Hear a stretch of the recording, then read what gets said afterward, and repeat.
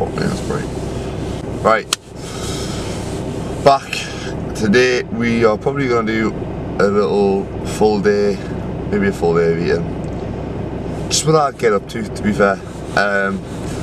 It's about 6 o'clock now, I'm going to head off. Got a few clients to train in the morning, then there's got one later on. But going to be hitting a big pull session with two lads, two handsome chaps, Kurt Russell and Wes Russell, the brothers. So going to be getting a session in with them at Body 360. Haven't been there for about 2 weeks, so it'd be nice to go back, get a little session in. Right, I'm going to get myself away, get this day started. And keep putting on weight until I get that velocity level. Kevin, stop being. We always do for a swimmer or a surf or something. Might be last part of our warm up with 3 reps of body weight and pull up a little bit.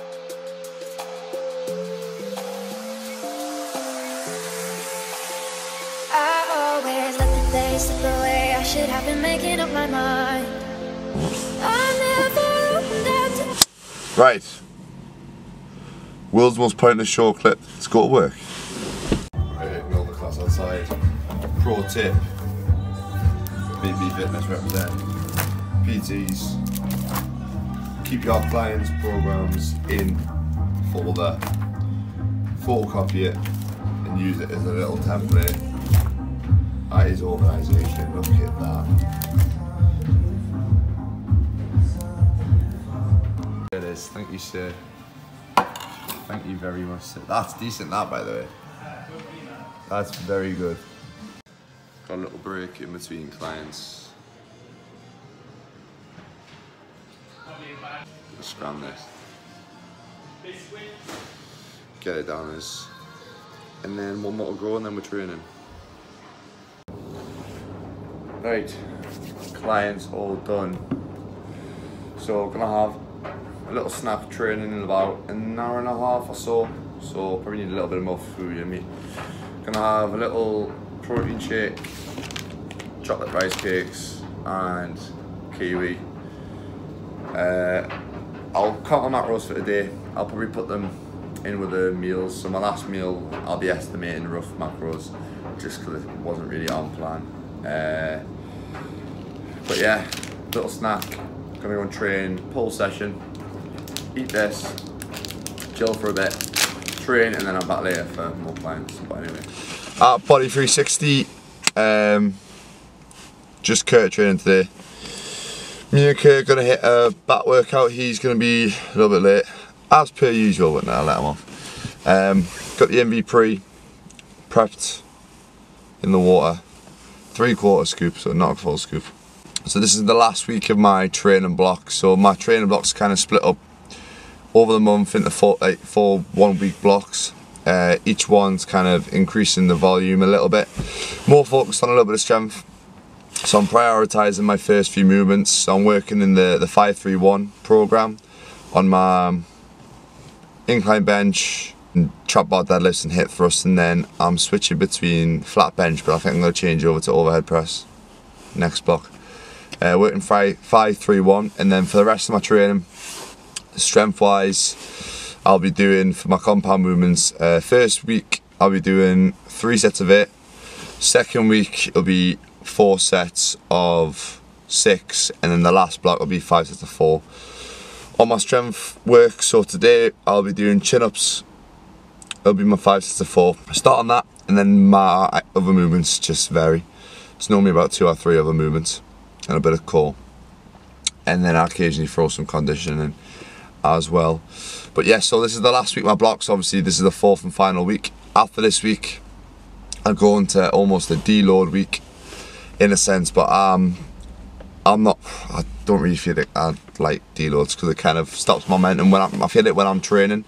My momentum in terms of work, in terms of my mood and stuff like that is a lot better. So my deload week is more just a lower volume week. So I'll knock the 5-3-1 will go to a 3x5 sort of speed or power work. So like on my previous workout I did, previous pull workout we did the explosive pull-ups into med ball slams.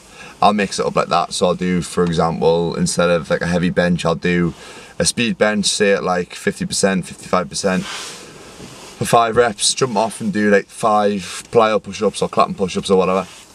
And then instead of doing either my 3, 8, 4, 6 or 5, 4, I'll do just 2 sets of 10. Probably just drop the volume down. And then everything else I'll probably just keep pretty much the same in terms of my isolations. Maybe just like take 1 isolation out. And still everything else pretty much the same, because I'm not very good at managing RPE and stuff like that. I've tried doing the RPE scale and reps in reserve and all that sort of stuff, but I find if I train pretty hard, even within 1 rep from failure, then that kind of works best for me. I know people like Mike Israetel, Revive Stronger, so is it Adam? They're big on progressing your volume over time and having like a deload sort of stage. And I know Brad Schoenfeld, he recommends start off with a deload every 4 weeks, then you can kind of progress it. But I know bodybuilders, especially like Josh Bridgman, TM Cycles, all them, they're quite big on going pretty much until you've ruined. So probably in 8 to 12 weeks and then take the deload. That deload's like pretty much completely off training. But I like to keep on training, keep on top of my training. So anyway, that's how I kind of program my training. I might write up a program and actually put it out to you guys. So if you're interested in that, comment below. I'll probably do something like that. I'll write a program up which I'll be following myself, and then you can kind of follow it as well. It'd be good to kind of track progress together. Anyway, I'm going to start the workout off. Finish this MV pre. I've got my 20 grams EAAs and 30 grams Cidic Dextrin, bit of creatine as well in there. Got the post-workout meal at the ready with the bagel. Hopefully I can use the microwave in there, because if you don't microwave your bagels, or you haven't tried it, 30 seconds in the microwave, fantastic little post-workout treat. It's like soft, doughy goodness. Cinnamon and raisins the best. Get it. Anyway, gonna change out of the attire, the work attire, into some better attire. God, I love doing that. It's so fun. Anyway, we'll do it properly this time. Damn! Much better. Let's get to it. Sometimes I dream about going back, keeping all the things I left behind. But now I know I can't change the past, way too young to know the reason why.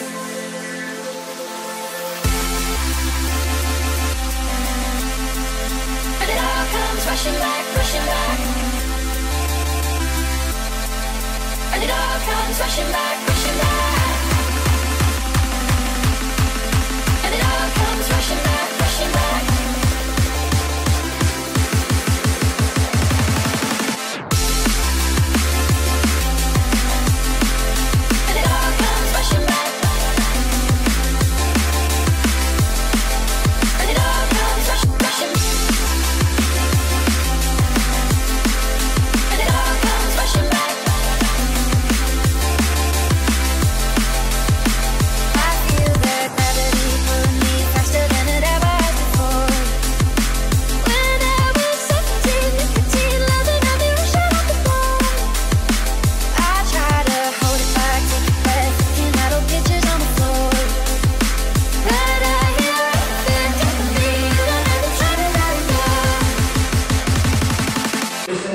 Here we see a fat Kurt Russell munching away. Oh my God.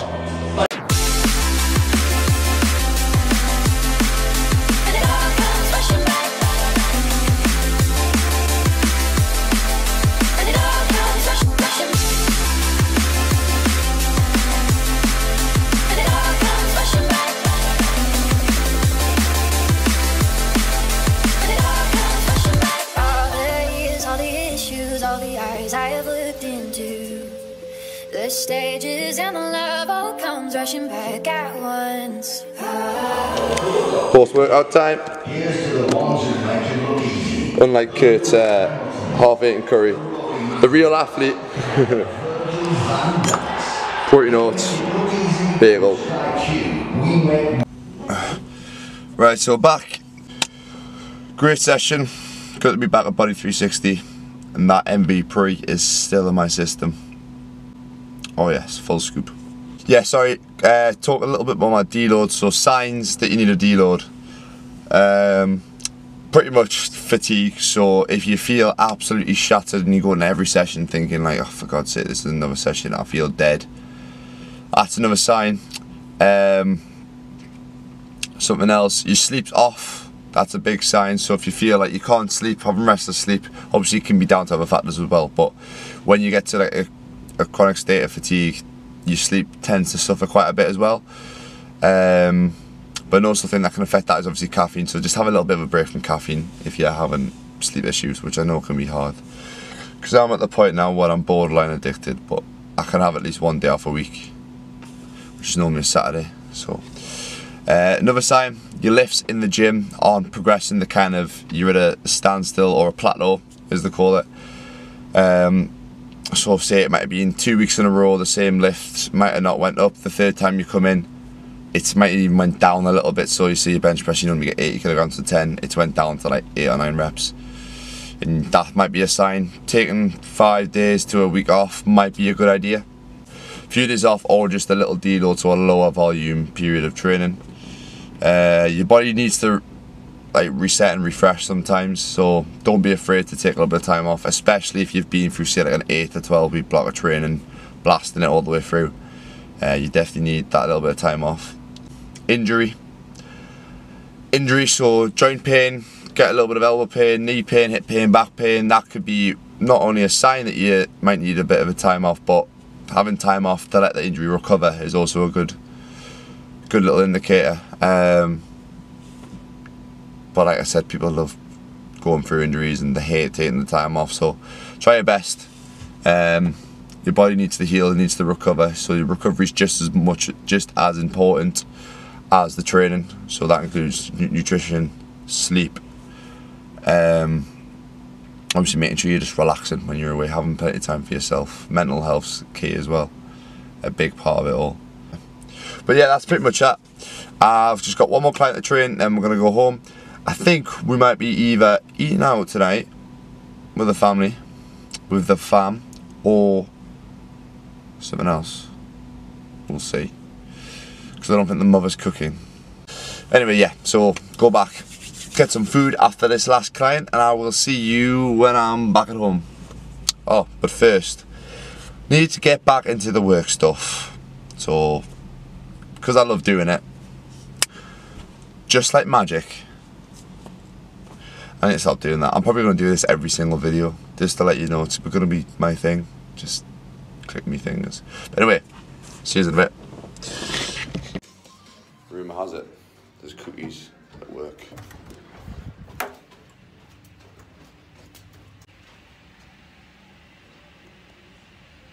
Cookies have been found.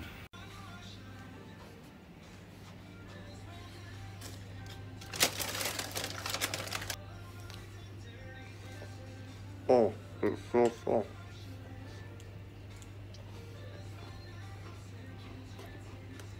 Oh no.